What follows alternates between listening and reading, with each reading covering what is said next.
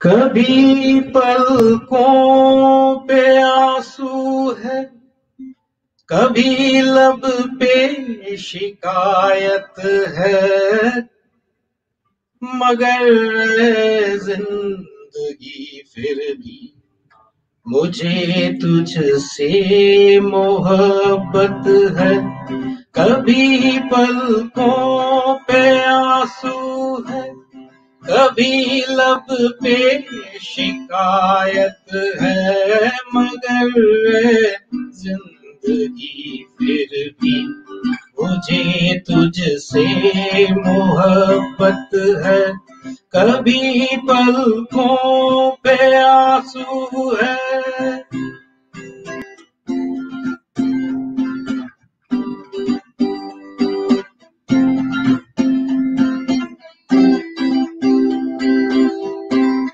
जो आता है वो जाता है, ये दुनिया आनी जानी है।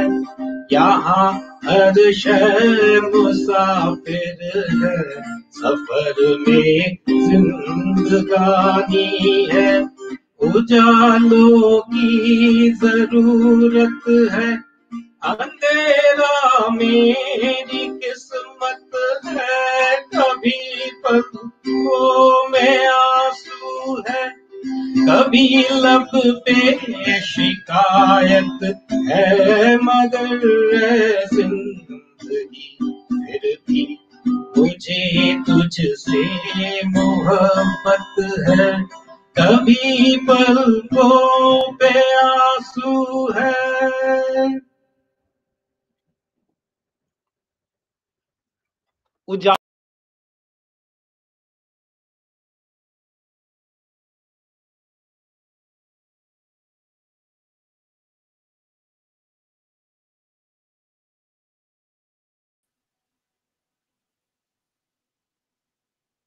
Resilience can be learned. Resilience is the ability to adapt well to adversity. However, being resilient does not mean that you don't have trouble or distress. You will still have the tools to be able to bounce back from certain situations in a positive way. Dr. Ginsberg has identified 7 keys of resilience, recognizing that resilience isn't a simple one-part entity, which is exactly what Nani Richard is trying to do within the South Asian Tribe. Good evening, ladies and gentlemen. As I, Indrani Bhattacharya, extend a very warm welcome to this gripping and fascinating session with two of our extremely informed and enlightened panelists today. Our first panelist is a lady known for her grit and determination to bring a change in this South Asian community. Please join me in welcoming to our program Dr. Indrani Lahiri. Dr. Lahiri is a senior lecturer in media and communication at De Montfort University. She holds an associate fellowship at the Institute of Commonwealth Studies at the University of London. She is interested in developing interdisciplinary, cross-disciplinary research projects within the university, nationally and internationally. Her research focuses on digital media, mental health, society, and politics. Currently, she is working as co-investigator in several projects on mental health and media. Welcome, Dr. Lahiri. It's a pleasure to have you with us today. Next, we have Dr. Sarkhel, quite a familiar face in this community and a very well-known psychiatrist.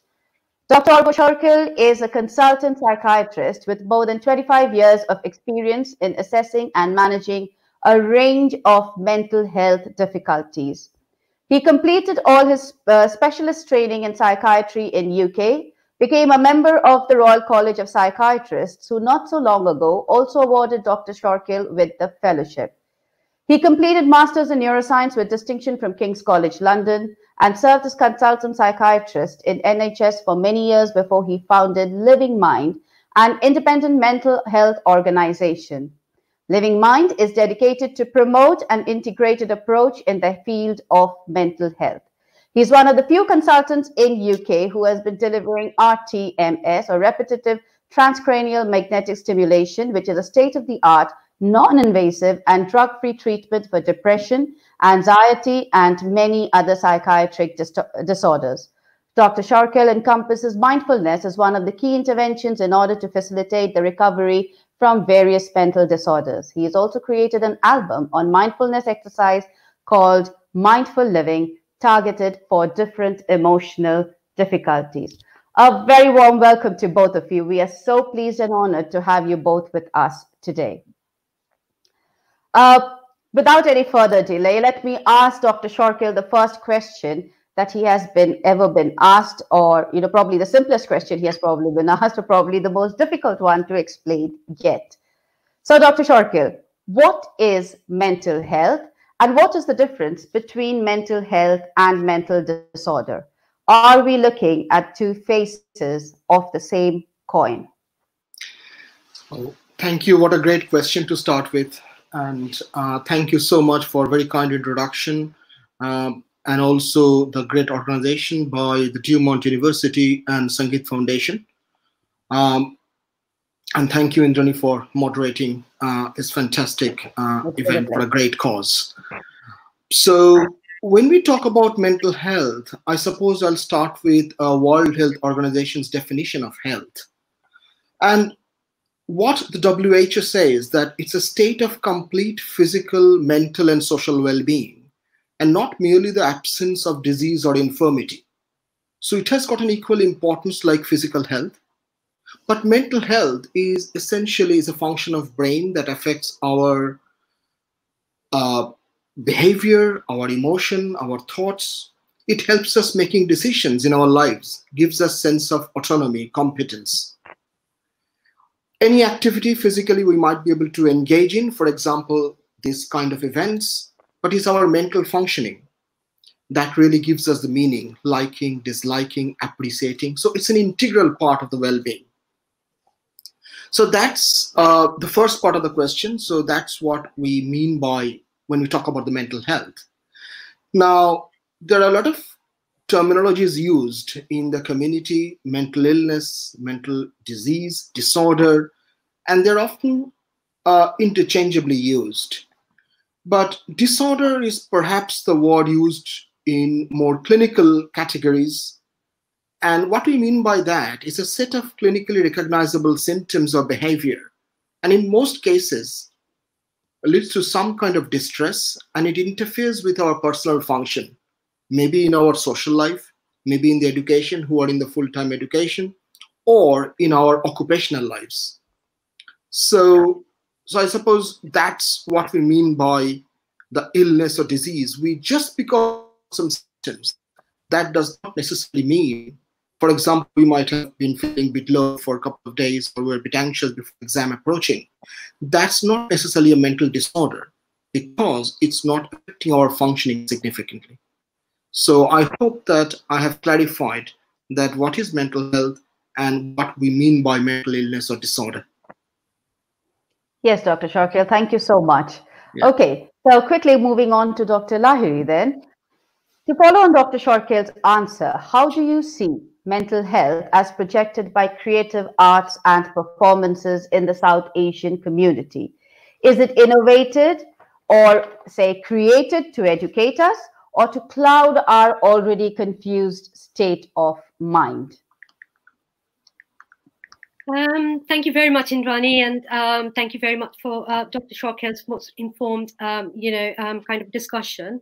So, and it's a very relevant and interesting question to answer, in the sense that, generally speaking, when we talk about mental health and in mental health in movies, it won't be right to say that mental health has been always negatively portrayed in the movies. There are some positive portrayals, and of course people have learned a lot through movies about different mental health conditions.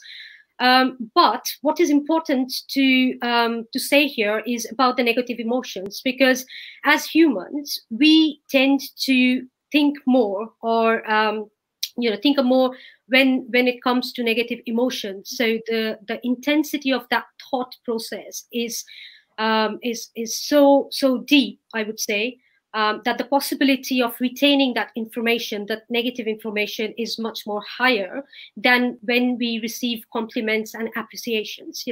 So think about an example. Say, for example, if you're going to a doctor for just before a procedure, and you have been told that there is an 80% success rate, so you will not be feeling that much down. You will think, oh well, 80% is quite high a number, Whereas if the doctor says to you that there is a 20% negative outcome that can happen from that procedure, you're going to be much more skeptical. You're going to talk to your family, friends, and you're going to, possibly going to land up on Google to find out more information about it. Because, research suggests that we as humans, we always look out for some negatives, and we find pleasure sometimes in finding them. And there are also studies that link this to how our brain process information.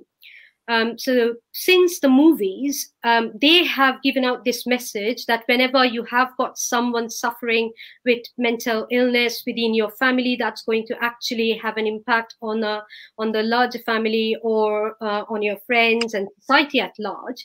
Therefore, we seem to retain that information in our brain much more easily.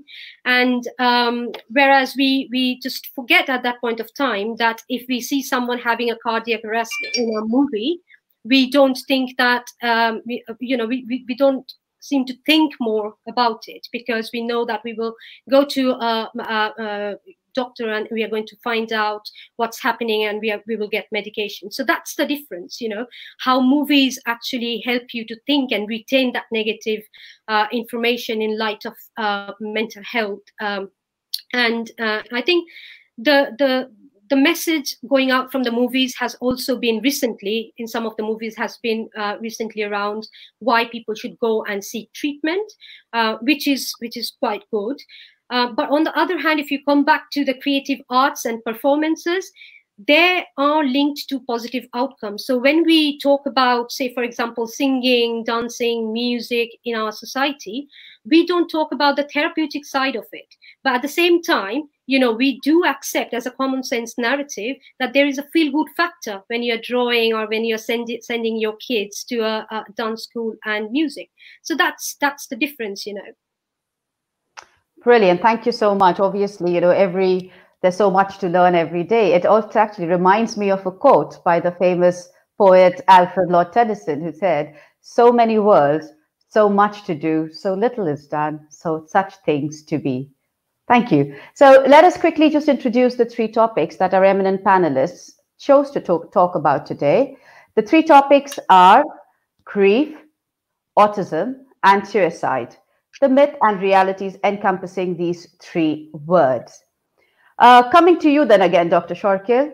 Our first topic today is, so let's start with grief, an everyday term used most flippantly in our homes on a daily basis.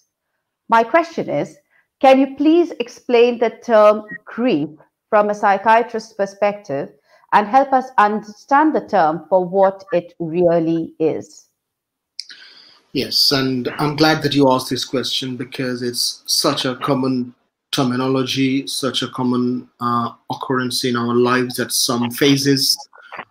We use the term grief, we use the term loss, bereavement, but it's a reaction of our mind following any loss.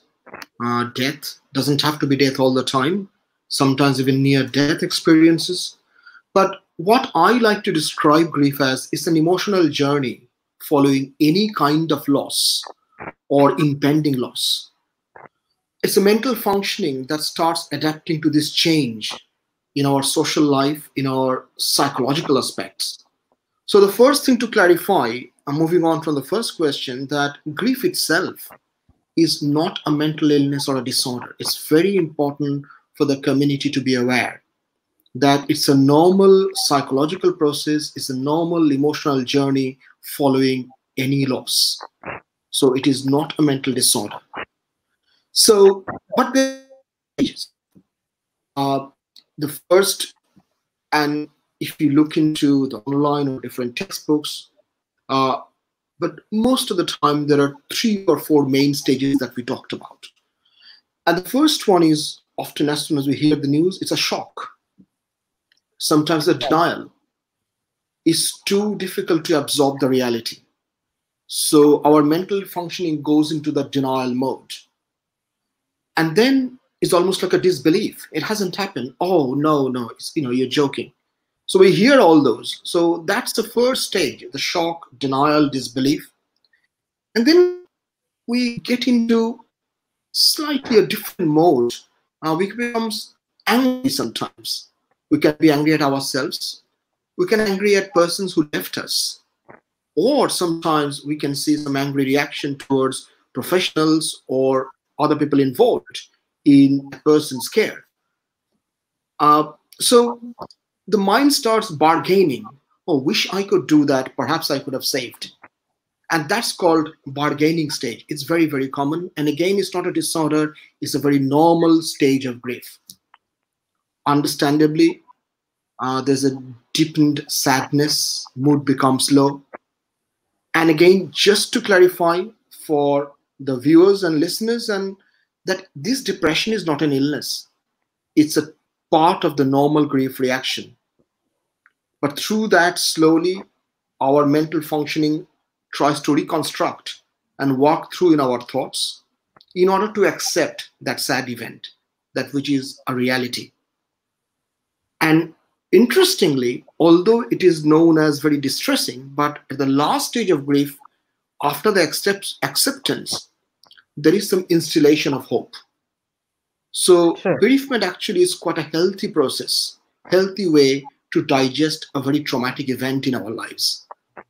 But it is very important that someone goes through that. And our aim, not just the professionals, but particularly the family, the near and dear ones, allow people to facilitate this process, the natural grief.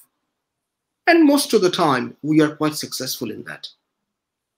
But of course, I'm sure we'll touch on that in the media aspects, that our presentations vary significantly from person to person, depending on our cultural experience, expectation, society, the level of attachment, current circumstances, where we have to just get on with the things. So it's not all set in stone, and the stages can vary, the duration of each stage that I've just described. So that what so far I talked about is really the normal grief reaction.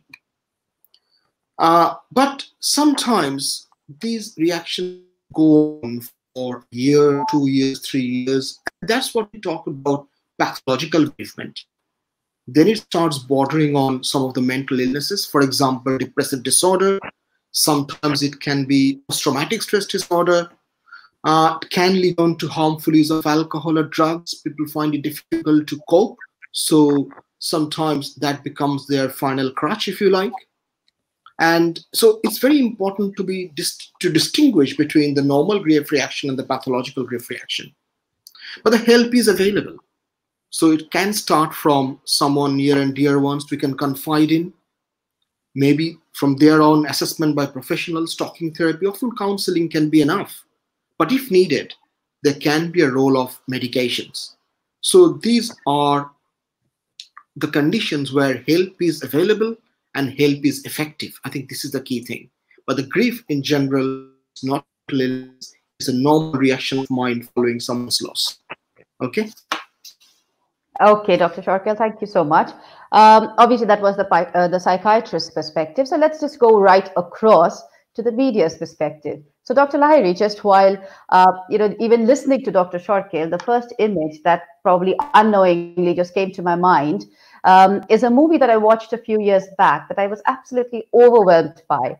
And just as Dr. Sarkhel was describing, this is something, it was an image that actually popped into my mind. The film, I think you will know, is Manchester by the Sea, a very moving film. And I remember reading quite a few rave reviews about it. So just keeping that movie in perspective, do you believe that that was the true projection of the emotion we call grief? Was that properly projected by the media? Yeah, thank you, Indrani. And I think I will start from where Dr. Sarkhel left, and where he was, at the beginning, linking it back to where he started about the denial process, that people want to go back to. So, and the movie that you're mentioning here is very relevant to that. When it is I think Manchester by the Sea is a classic example of Right.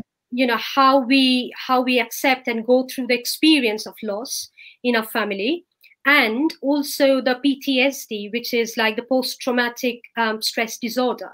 So we as audience have for generations now accepted that the dramatic scripts will come when it comes to the portrayal of mental health conditions in movies.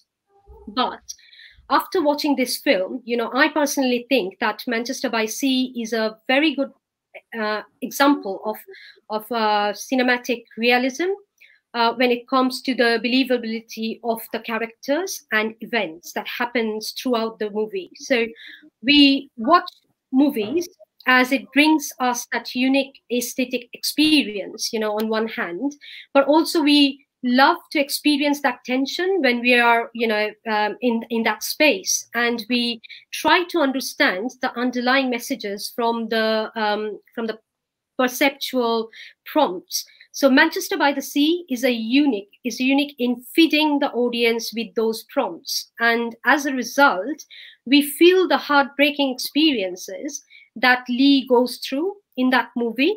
Absolutely. And the whole movie, if you remember, it centers around Lee, his frustrations, his body language has been so well, it pulls together that grief, guilt, whatever you bring there.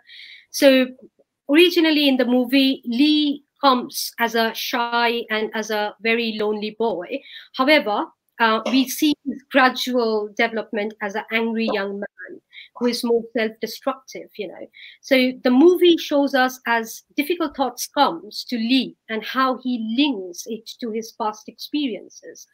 And at the same time, the movie also reminds us how we distance ourselves from difficult past that we do not want to face, and that's a very important message that movie carries back to the audiences. The movie reminds us that however you want to move away from that past, at some point in your life you will have to face that past, and we experience, in our daily lives, we experience grief in many ways, and coping mechanisms, they vary from person to person. So the audience can surely relate very well to the portrayal of grief in this movie, Manchester by the Sea. So, some of the examples would be like, normally in a movie, we don't expect a baby crying at a funeral scene, but here we do see it happening, and as it happens in our daily life as well. The movie also shows how alcohol and drug can impact thought and the devastation it can bring, not only to individuals, but their families, So we got a little bit of a context around the substance abuse perspective here. We also see the guilt and the action immediately after, in the police station when Lee tries to kill himself after the confession, when the police don't take him to the prison, which he desperately wanted. So the guilt that he carries throughout then is portrayed through the actions that he takes as a self-punishment. But I think the grief in the movie has got lots to tell him. Tell the audience actually about toxic masculinity angle as well, where we see he refusing to seek and accept help, and therefore we see the pain that the character goes through.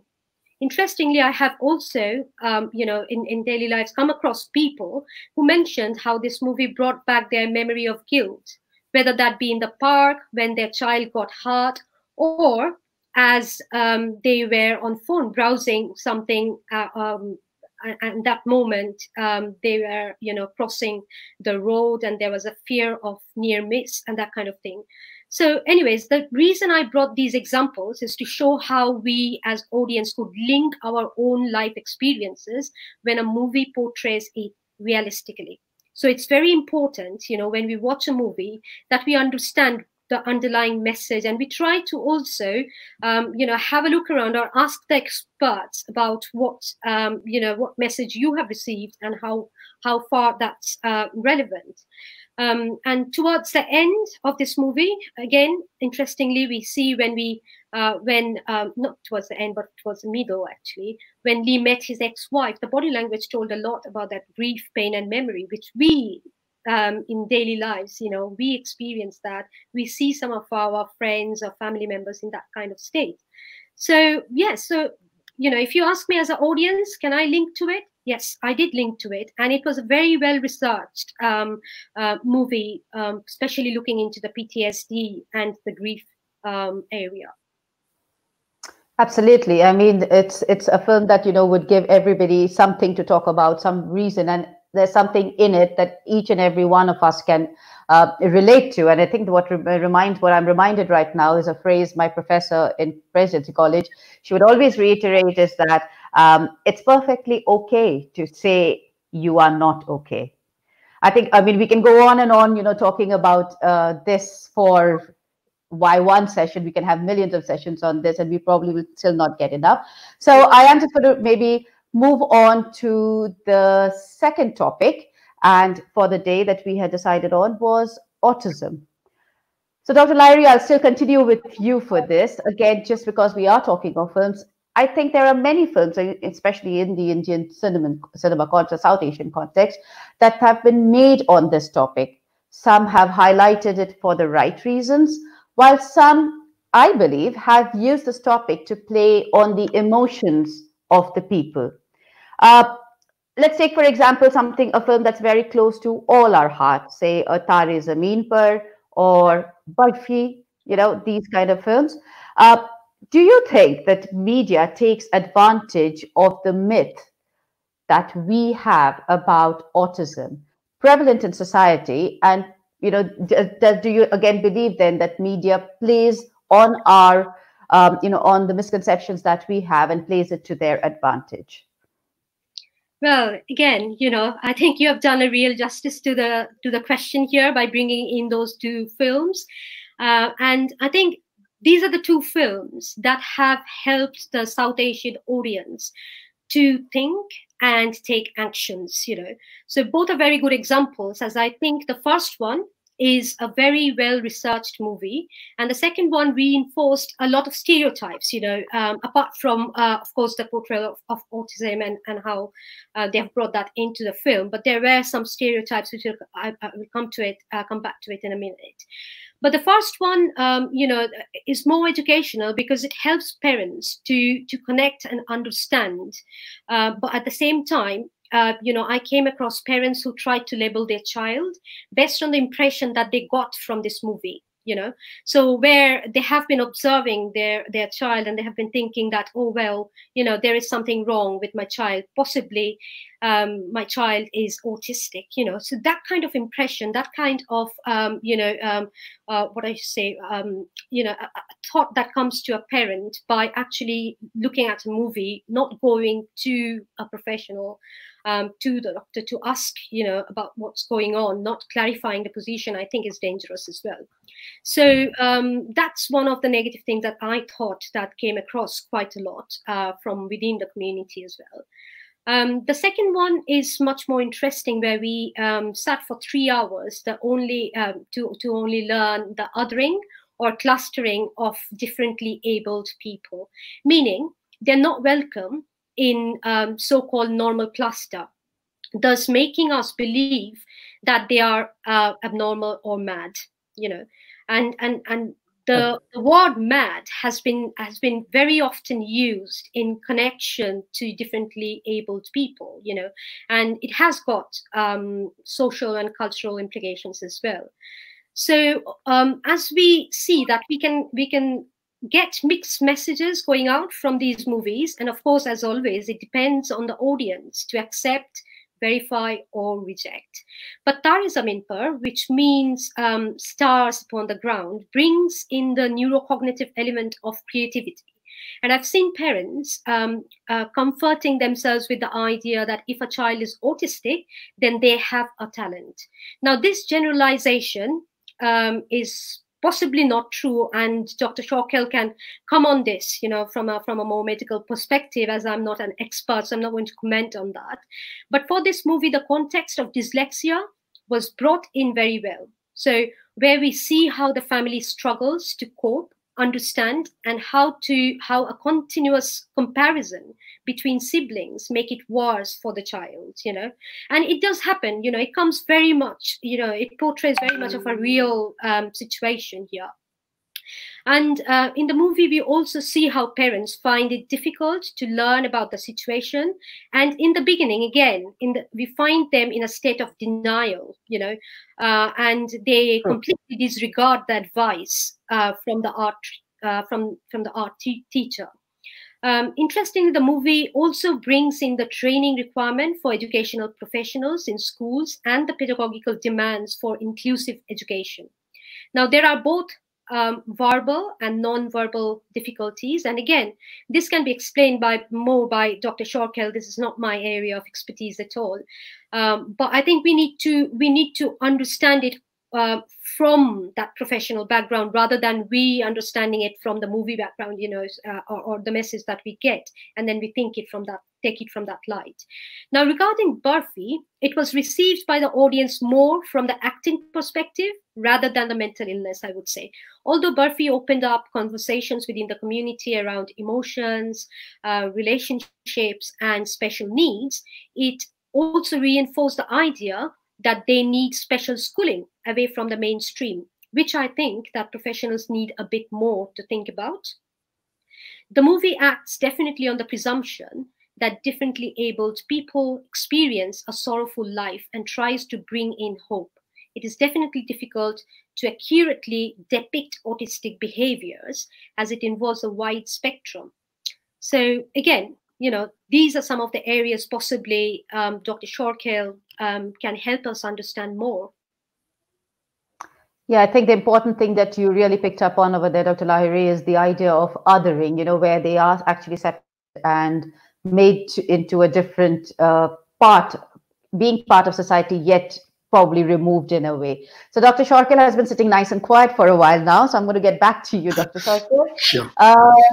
So I could ask a very simple question, something you've been asked probably, every day of your job as a psychiatrist, is just give me a simple definition of autism and what are the telltale signs that a layman like me, should be looking for, whether I'm looking for, such signs in children or in adults.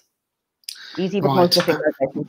Yes, and I like your quotation about it's perfectly okay to say you are not okay, and I'll probably go one step forward to say it's perfectly okay to be different, and I think that's what autism describes, and this is where the movies can make a slightly different impression on communities. So, what is autism, right? So, autism essentially it's a developmental disorder. There is no doubt. If someone has got what we know commonly called childhood autism, and the reason we say childhood autism, because the developmental disorder actually starts manifesting even before the age of 3 years. So you can see it's a very early on.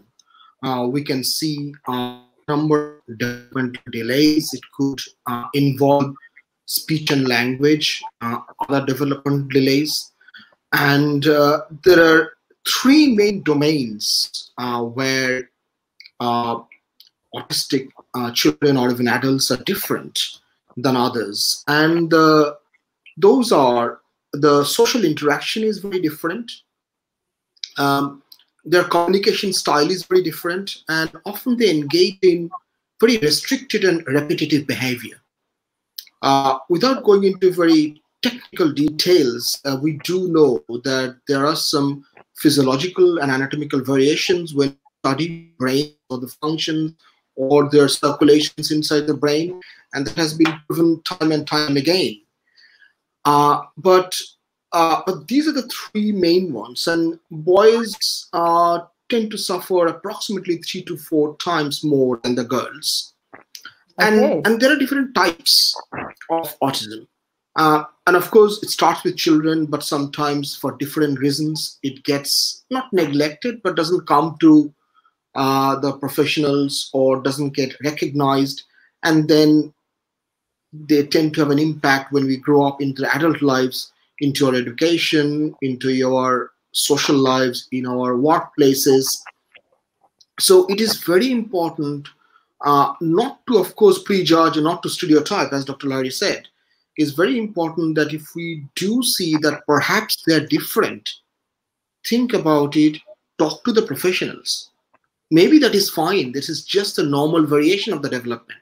It may not nothing to do with the autism, but it's very important rather than non-professionals labeling them as autism inappropriately. It's important to know what's going on in child's mental health, or more accurately, perhaps, in the developmental aspects.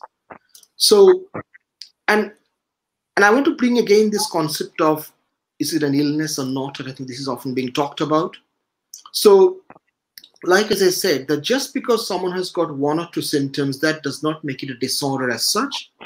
But we have to have some of us might have some traits, very mild. So sometimes we call autistic traits.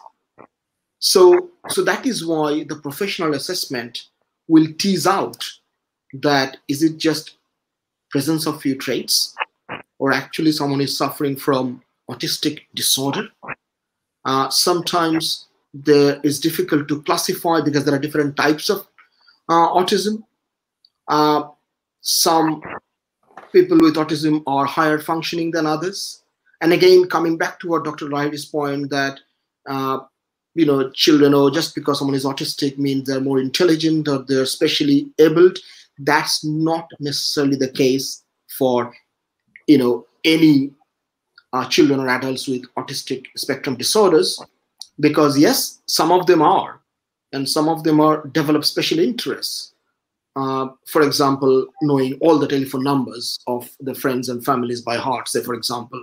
So they've got those, special abilities, but they still have those core domains that need to be addressed. For example, picking up the social cues, what we call as a social reciprocity. So when we talk about something, normally we know how to react. If someone is talking about the sad things, perhaps we are not really very jubilant. So that kind of emotional interaction is missing. I'm sure that, in the internet, there is, people have read about the concept of theory of mind. And that is what is one of the difficulties that autistic children or even the adults, they suffer. Essentially, what it means is they have very different cognitive abilities to understand that if I say certain things or if I behave in certain things, what kind of emotions it could be evoked in others. And that is mainly what his theory of mind is. So because of that, they have difficulty in communication in the society, normally what we would expect amongst ourselves. So we may have heard about Asperger's syndrome, say, for example. So that is one of the high functioning autism, where the main difference is usually they do not have any speech or language delay. But most of the other autistic disorders or spectrum disorders, they do have some much more severe sort of delays, including speech and language. And again, dyslexia. So this is again another important thing. We might label them with autism, but they might have other problems. For example, ADHD, attention deficit hyperactivity disorder. It is often we see that there is a combination of those two disorders present. So it's very important to do the assessment, and that will give us the clue what's the right way forward. So it's and coming back to the stereotypy that particularly sometimes in the movies or in the society we'll see is not just the children or adults, is the family and the near and dear ones. So they need support. Societies like National Autistic Society is a fantastic organization. They have got the free helpline. They've got a very good website. We are often becomes the victims of shame, isolation, rejection, bullying. So it's very important to support not only people with autism, but also the family, the near and dear ones. And coming back to the same point, help is available. Please ask for help. It's important to untangle what's exactly going on, because that will only give us a clue what's the right way forward to improve their quality of functioning, because that's our ultimate goal. It's not just about treating the symptoms. So, and just finally, before I finish off regarding autism, it's very important to know that sometimes they can also have other symptoms. For example, obsession, intense interest, repetitive, intrusive thoughts about different things, rituals. So that can get exaggerated, particularly during this COVID pandemic. I think, people find it very difficult. The routine is out of the window. And again, that may not be the OCD as such, but it can be part and parcel of the autism itself. But they can have other disorders like depression, anxiety, like anyone else. So hence, it is so important to come for the professional help, proper assessment by psychiatrists or psychologists, or sometimes a combination of the two professionals gives us the right guidance, really, that how to help the children, adults, or their near and dear ones. Absolutely. That's brilliant, Dr. Sarkhel. I mean, I think what I need to kind of just bring in here and reiterate to the viewers is that it is something that can definitely be managed with professional help. I think what is important is to get assessed and seek the help to improve our day-to-day functioning. You can contact the NHS. I mean, I'm sure Dr. Sarkhel will be more than happy to help if he is contacted, or any professional. Just be comfortable and make sure you take the right decision. And the first step always is seek help. And it's never too late. I believe it's never too late. Wow, that was quite interesting. So I think I'm just going to come to the last topic for the evening. I'll come to you, Dr. Lahiri. Is that I have always been very intrigued by the way media has used this last topic of ours, which is suicide. So I've been very intrigued by the way media has used this act of suicide to play on the vulnerability of the human emotions. Just to give you an example, let's take a brilliant film that touched the heart of millions, Three Idiots. What I distinctly remember as a result, I mean, it was a brilliant film, there's no two ways about it. We all enjoyed every bit of it. But what I remember is, as a result of the film, were the innumerable attempts made by students in the South Asian community to perfectly enact this scene and meet their end. When met with the slightest crisis, it felt almost as if the film was trying to give you a solution, which was actually not a solution, in my understanding. Do you think this was a very responsible depiction by the media, keeping in mind how vulnerable our young minds are?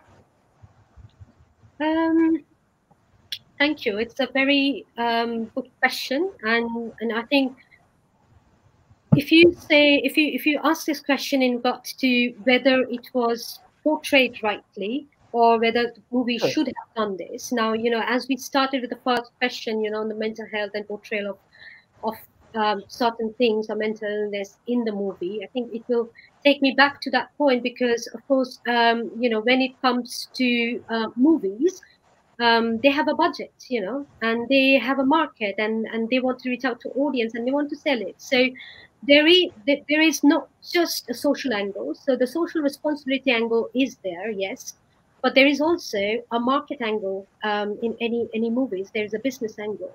So therefore, I'm not going to comment whether they have done it right or wrong. But I think when we are talking about suicide in movies, we should bring it out as something, not as a that is not something as a easy solution that people can adapt to.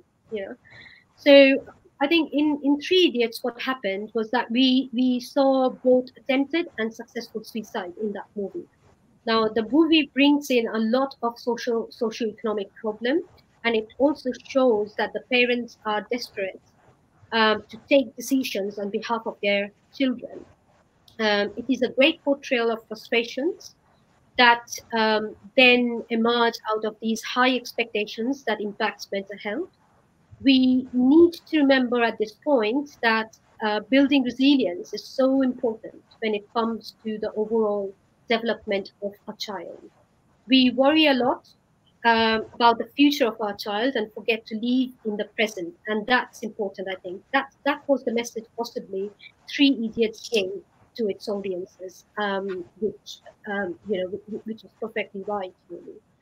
And you did mention about the suicides. Yes, in 2010, I remember that there were a series of attempts, and of course, they were devastating for the families and everything. But the question really comes back to the family life and to the educational, responsibilities, I would say.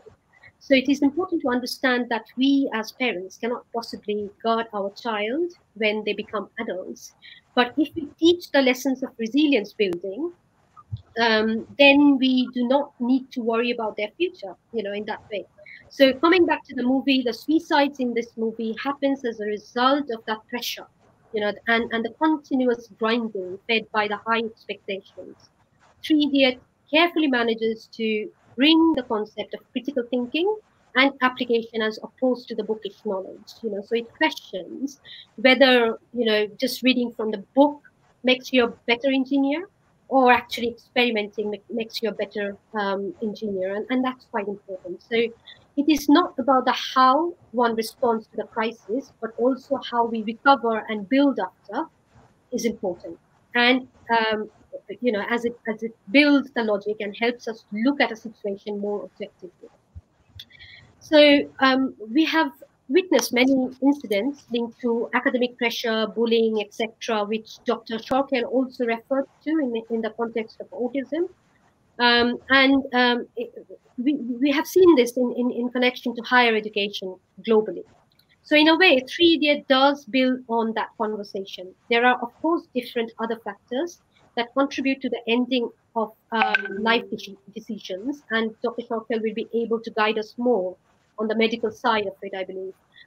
But one last point I would like to make here is the challenges that we will all face in the future from social media. So we know there have been cases, and we need to do more research in that area, and we need to be mindful about social media and understand that social media, take and understand social media as a business model. Yes, I think what we keep coming back to in our discussions is follow the 7 C's of resilience. Resilience is so important, and for the viewers, understand, teach, and learn. I think we all need to learn as adults first and teach the children the 7 C's of resilience. Coming to Dr. Sarkhel then, obviously it is our last topic. I can see that we've already flown through a lot and there are questions to take, and Joyce Ray is waiting over there with that. But I can't let you go before I ask you my last question, and something that, it keeps going on in my head all the time is social, obviously, with all that is going around in social media, one term that we seem to have immense clarity about, unfortunately, is suicide. We seem to know it all, but is that true? So my question to you, Dr. Sarkhel, is, and something that I think many people must have asked you before, is when someone commits suicide, what are the last thoughts that would be going through, that person's mind, a suicidal person? Does he actually believe that he is relieving himself from the pain that he's going through? Or does he do it because he has no knowledge of a better option? Is it that he knows no better, or that is his only option, killing himself or, meeting his end because that's going to relieve his pain?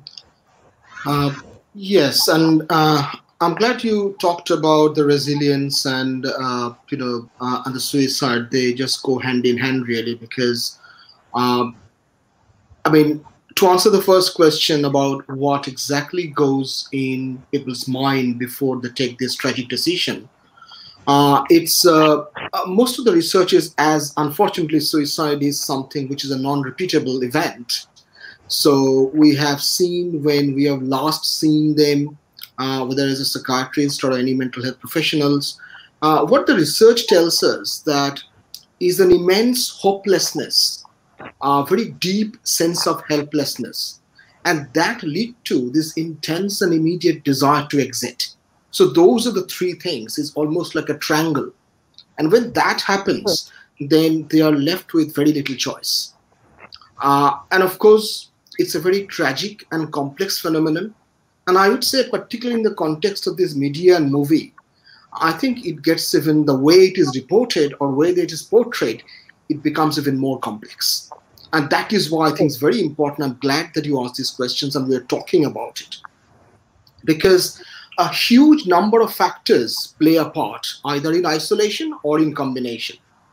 Unrecognized mental illnesses like depression, and we do know because of the stigma, because of the pressure, we try not to think like a physical illness.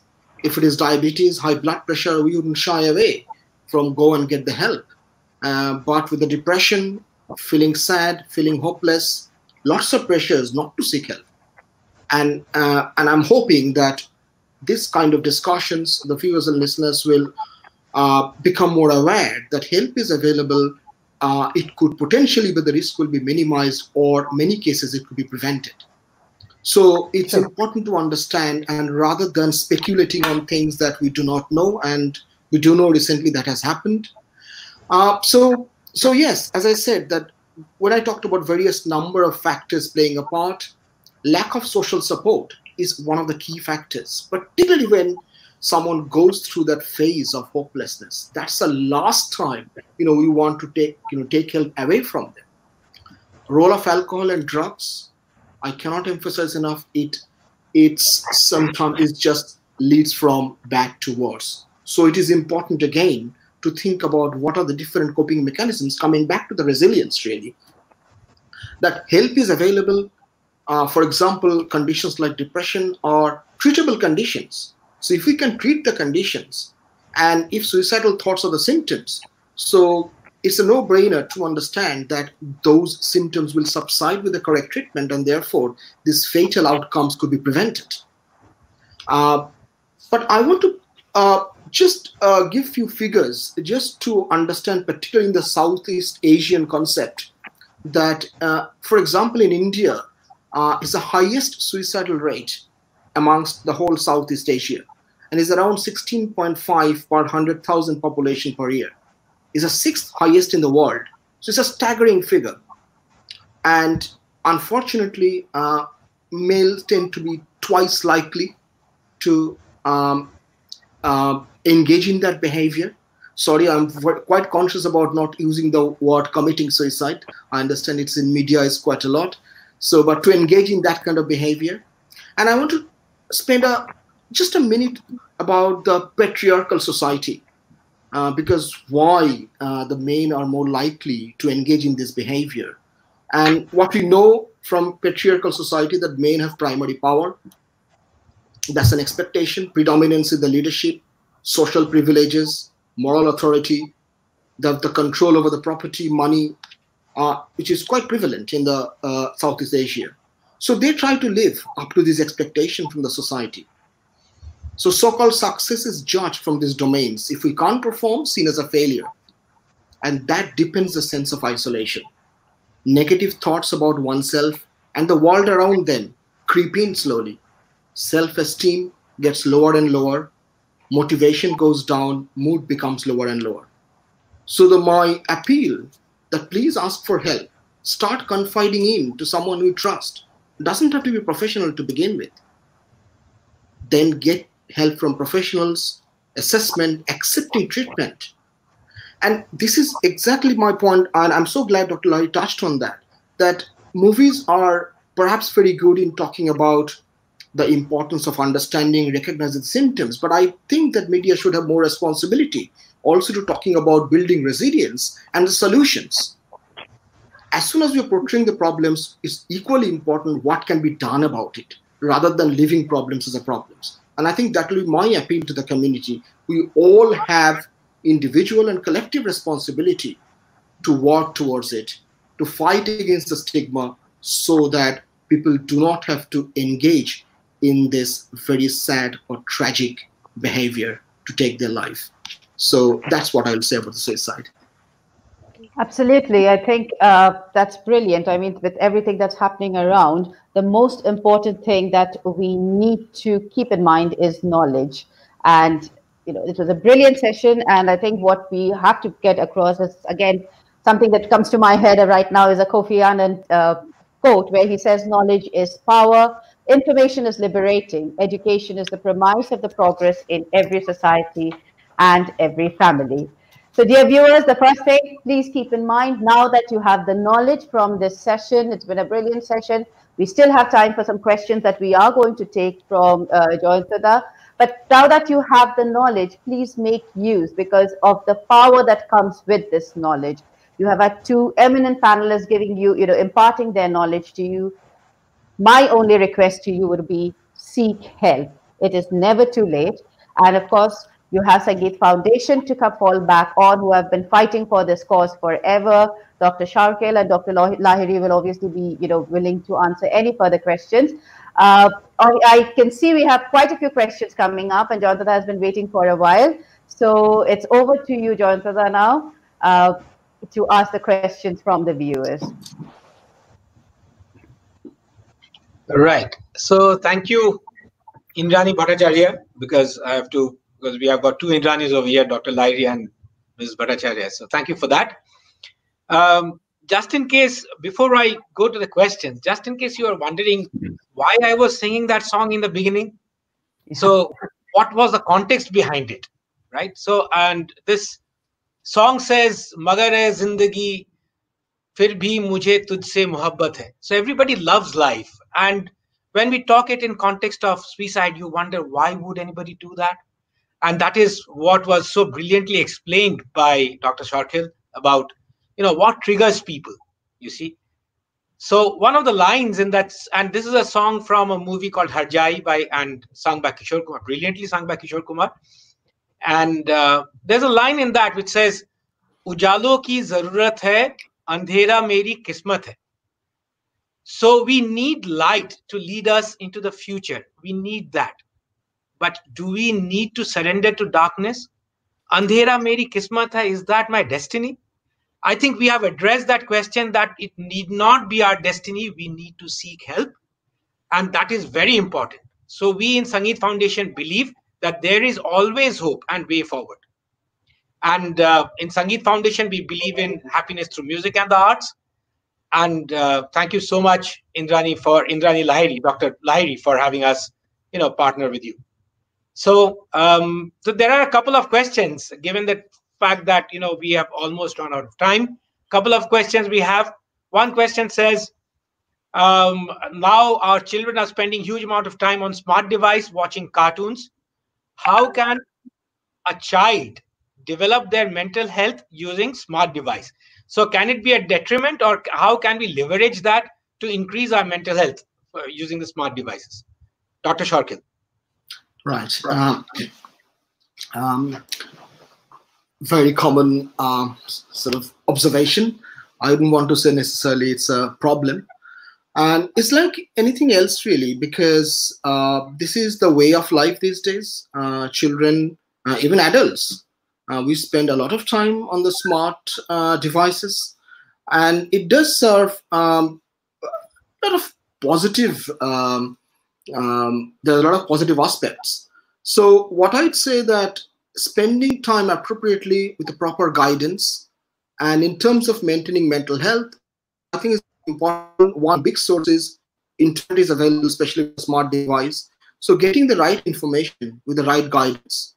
So parental guidance is absolutely vital.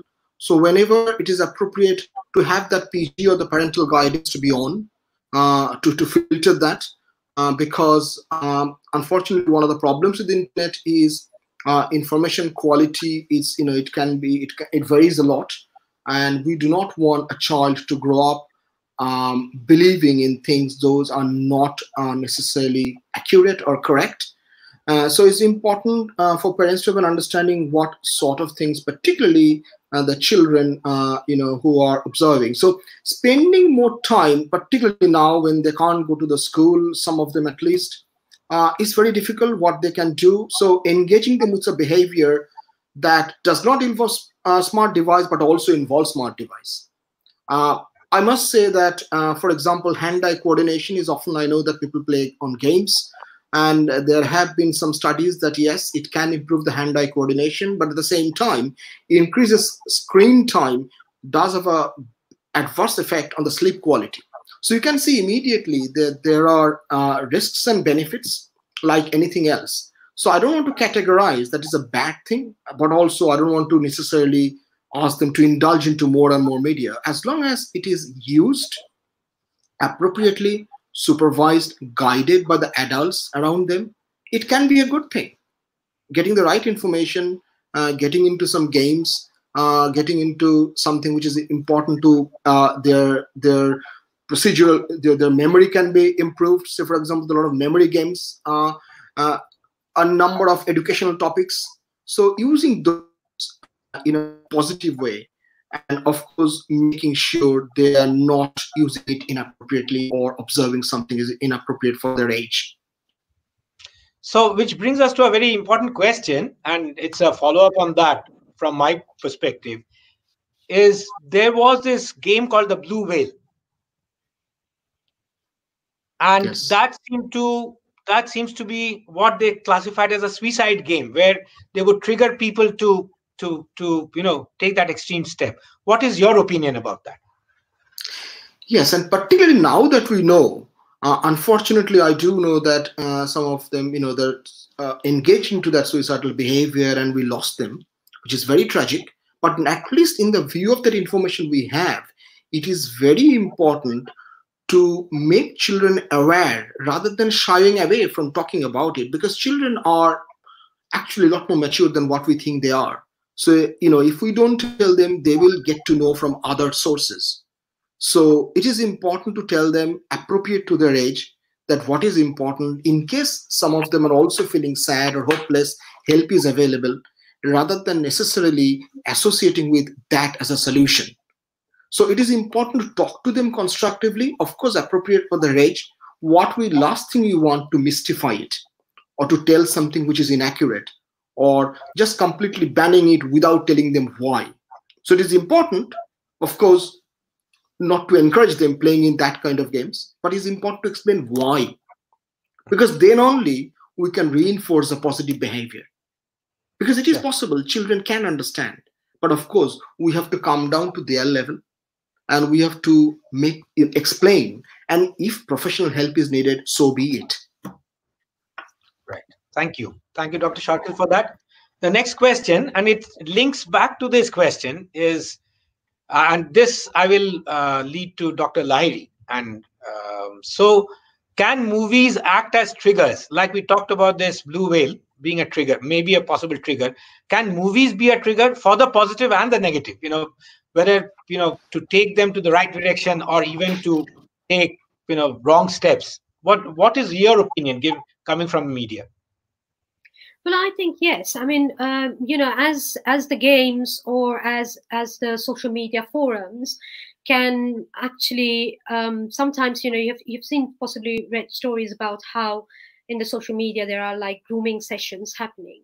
So it's more kind of the emotional appeal, isn't it? So movies do have emotional appeal, and because that many films transmit ideas through emotions, rather than intellect, they can neutralize the instinct to suppress that feeling and trigger that emotional release, and that can be perceived by the person who is receiving it in a very negative light. So yes, in one way, movies can be the instigator, but what I would like to also mention here is that when we watch movie, we need to always understand that, again, it's a part of a business, and also that movies are not a real thing that's happening. All the stories may be taken from someone's lives, but there are always, the building blocks, put on top of the stories, the real stories that actually gets portrayed in that movie, because a movie is about, at least 2 to 3 hours long, when it comes to Bollywood movies. So I would say we need to verify facts when we watch movie. Just watch it as a movie. So I heard once a cardiac surgeon who was saying, like, if you go into a movie and a comedy movie and you laugh, it's a kind of cardiac exercise, and it's very good for health. So it does the same kind of benefit as you if you go to a gym, you know. So similarly, when you feel sad and you try to link that emotion that you see in the film to your life, you know, that's the negative thing. That's the negative information that we are retaining in our brain. So it's the brain. So it's kind of training the brain immediately after saying that that's a movie and that needs to be left in that screen.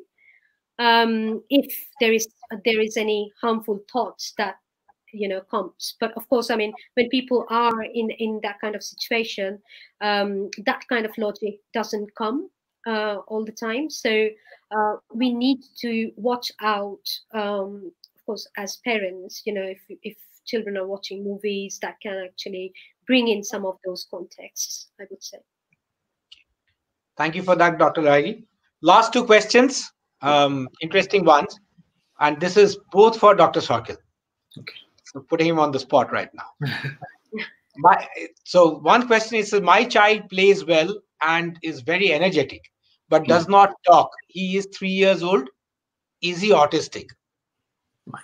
So that's exactly what we're talking about. So we are just here picking up maybe one hint that there's a speech and language delay. And as I said when we discussed about the autism, that is only it is very difficult to with the limited information. It's difficult to say yes or no. So what I'd say that if there is no problem in terms of social communication at the child's age, usually interacting well, no behavior.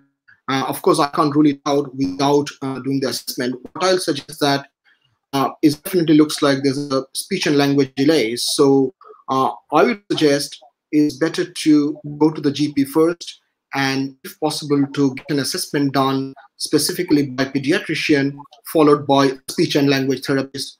Though there will be an in-depth assessment of the language delay, and within those assessments, it would be picked up if there is an underlying autistic pathology is there. So it's hard to comment, you know, yes or no in that, but doesn't have to be necessarily autistic just because he's not talking by the time that he is 3 years old. Right. Thank you. And something like that has been portrayed in Paramita Ragdin by Aparna as well, where, you know, the child is not developed. So there can be various reasons for that. Absolutely. Yes. Thank you for that. The last question is actually a follow-up on whatever you said earlier about males, the high number of males being at risk and in a patriarchal society. Yes. So the question is, if patriarch society is the cause for high number of males taking their lives, should we look to make family structures more of a partnership? Right. Yeah. Okay. It's obviously, I must mention that when I talked about patriarchal society, it's only one of the contributing factors. One shouldn't assume that that is the only cause towards the increased predominance of male suicides. There are lots of other factors, but I just thought because we are talking about the South Asian community, it's a community event, so it's important to touch on that. So that is not the only one aspect. In terms of the solution, I think I'll come back to this. Dr. Lahiri talked about the resilience. Yes, of course, we could look into the family structures of a more of a partnership. Yes, it's a good idea. But having said that, to convert the patriarchal society to perhaps less patriarchal, it will take time. It's not so easy because there's a huge expectation. And it's but if we are all working towards it, perhaps yes. So to make the family structures more of a partnership, we'll do one thing to take the pressure at least slightly less on, and we are taking responsibility for our family too. And then there is not the huge expectation, but as I said, that will take time. And that is why I talked about is our individual responsibility is also collective responsibility. And particularly for this event, I think it should be media should be also looking into that when they do the movies. These kinds of solutions should come out in the movie rather than leaving it just as a problem.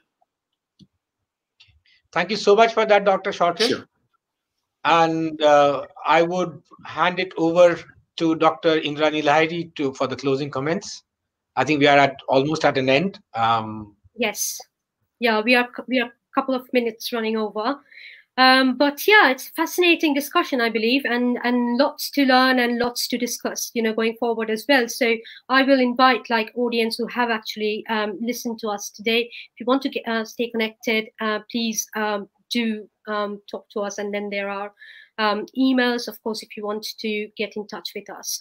Now, thank you very much all here in the studio. Now you can't see Sandra and James, who has done a fascinating job now from the backstage, and great, organizing everything during the during this event. So not to forget them, not to forget Adam, who has helped and trained us to make this happen. And Manavutsav is actually happening for the first time to celebrate South Asian Heritage Month. So we are trying to work on building community resilience. And again, that brings back to the discussion that we did today. So many thanks to Indrani Bhattacharya for a very thoughtful moderation. And it helped us to talk. And, the links were fantastic.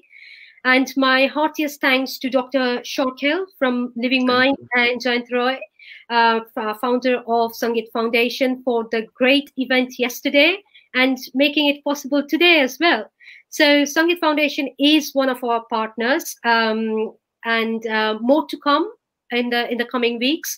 So we have got Elixir coming up next week, and then we have got an Indian summer. Then we've got children's stories and celebrate our similarities. So the whole of July, we are going to have, going to go live every Fridays and Saturdays between 4 and 5 p.m. And we have also received interest from our audiences, and possibly on July 17th, we will be bringing in those performances live to you all.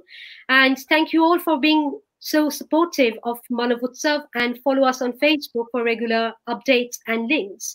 And our Facebook page is called Manavutsav Digital. So thank you again to everyone here with us here and there in the audience. Thank you. Thank you. Okay, thank you for having us. Thank you. Thank you so much. Yeah.